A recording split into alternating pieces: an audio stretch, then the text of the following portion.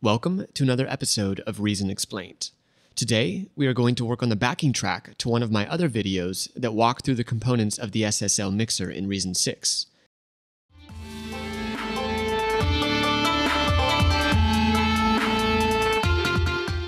If you haven't checked it out yet, it's a great way to familiarize yourself with the mixer in Reason 6. In this video, we'll use Redrum for our beat, and Kong for sampling, and then some basic compression and EQ, as well as high and low pass filters. So let's begin. First, let's create a combinator to keep everything nice and clean. Let's name the mix channel Drums, and let's also name the combinator channel Drums as well. Housekeeping is very important. Inside the combinator, let's create a 6x2 mixer, and then click on the mixer and create a Redrum. To save time, I have previously saved this kit, but these are all from the factory sound bank in Reason. The kick sample is from the Nextstep kit, and the hi-hat is also from the Nextstep kit. For the snare, I'm using the SD7 Rare, and the clap is from the Boom kit. Last, I'm using the Sim 3-1 Jazz for my crash. First, let's change the steps to 32 here. Let's select the kick drum and place the hit on 1 for the first 16 steps. Then let's flick the Edit Steps switch to edit steps 17 to 32 and add a hit on 1, 11, and 14. Next, select your hi-hat and light up the odd numbers. Then flick your Edit Step switch again and do the same thing for your first set of steps. Next, I'll change the dynamic to soft and light up 14 and 16, and then change Edit Steps and do the same thing for this one as well. Okay, so let's add the snare in now. Select our snare, change the dynamic back to medium, and put a hit on 9, hit Edit Steps, and do 9. Now go up to our clap and let's do the same thing. Hit on 9, Edit Steps, hit on 9 again. Now let's click Run and have a listen. And without the clap. And with the clap. Now for a little more housekeeping. Go to the sequencer window and up in the left corner, select Block Mode. Name your block, and we'll call this one Loop. Now go back to Redrum, right-click, and select Copy Pattern to Track. Now you can see our pattern is in the sequencer window. Clicking the Edit mode in the left corner allows us to further manipulate the pattern if we want it.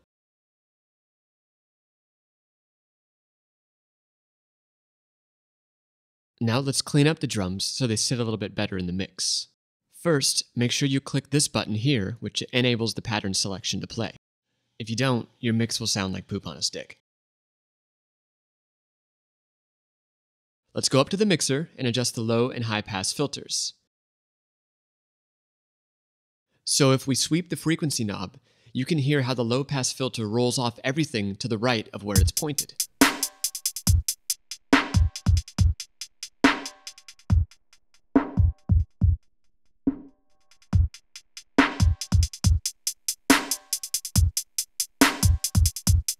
Now let's do the same with the high pass filter.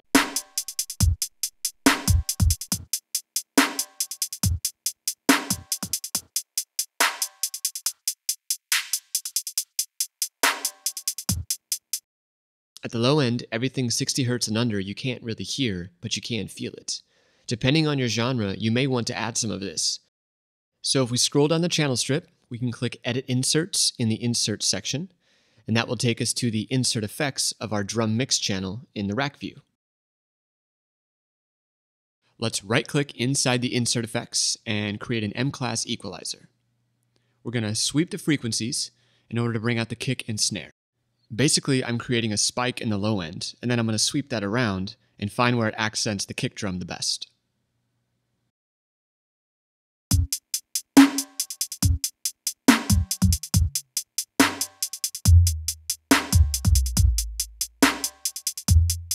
So I think right around 78 Hz sound best. So now I'm going to bring the spike down by lowering the gain, and I'm going to widen the Q to get some of the surrounding frequencies as well. I'm going to use the exact same method to bring out the snare. but I'm going to adjust the frequency to be in the high mid-range area and sweep through there.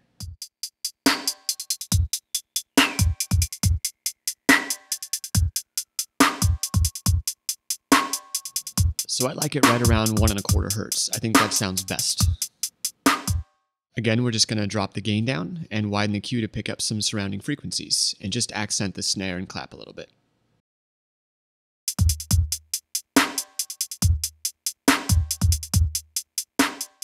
Now I'm going to right-click on the equalizer and add an effect of an M-class compressor. I'll quickly run through the layout of the M-class compressor so you can understand how it works. You can boost your signal with the input gain. The threshold is a decibel value that tells the compressor when to begin compressing. Ratio tells the compressor how much of that signal should be compressed as it passes the threshold. The current setting of this ratio is 4:1. This means that for every 4 decibels above the threshold, it will compress by 1 decibel. The attack corresponds to how fast the compressor will react, and your release is how quick it will let go of that compression of the signal. Last is your output gain to bring up some of the signal that's been compressed. Turning the threshold down and the ratio all the way up will create a pumping effect with the compression.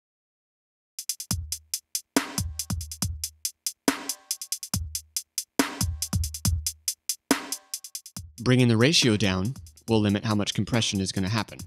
Also, adjusting the threshold will make the compressor not as sensitive.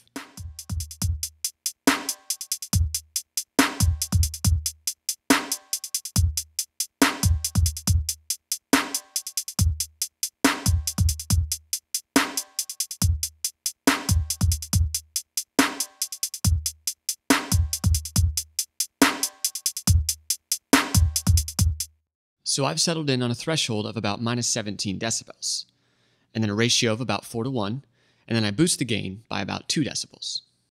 So what I've done is lightly compressed the snare mainly, and just the very top end of my kicks.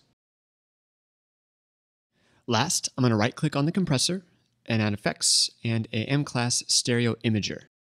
This is a nice way to widen or narrow your low and high bands, and also cross out any frequencies that you don't like. So we can solo the high band, and then move the X over frequency knob, and show how it can notch out some of the frequencies, kind of like a high and low pass filter. And then same with the low band.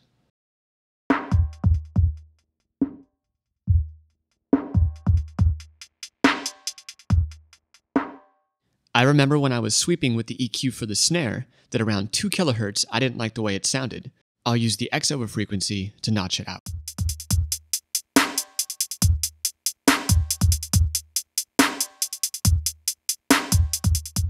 So I'm going to narrow the low band so it's not floating around in the mix.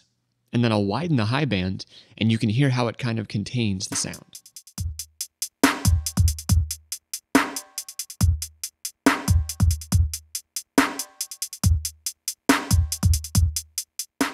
With these drums, I'm using EQ and compression as a way to just finely accent the sound. Now, let's do some sampling. The first thing we need to do is wire the sample correctly. So we're going to tab around to the back of the master section, select the audio in-out button. We're going to disconnect the cables from the sampling input, and disconnect the master out cables and put them into the sampling input. Then we're going to monitor with the control room out back where we disconnected the master cables from. Now let's tab back around and let's open up an instance of Kong. In the bottom left corner, let's click Show Drum and FX and add an NN Nano Sampler.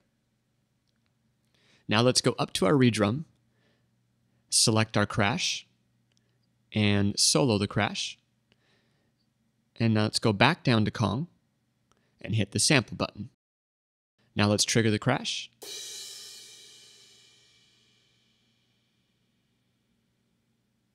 And let's hit edit. And here's our sample. So let's adjust the start and end times so we get it to the right length that we want.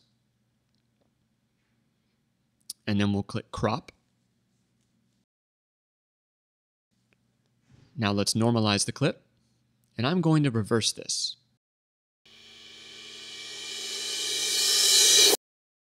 All right, let's name it reverse crash. And as you can see, our sample is now in the NN Nano sampler right there in position 1, which corresponds to drum pad 1. So if we trigger drum pad 1, there's our sampled reverse crash. Check out the other videos on my channel, Reason Explained. If you have any questions, leave those in the comments. Join me in part 2 as I use Thor to make a growly bass and a Nintendo coins type sound. And remember, please subscribe.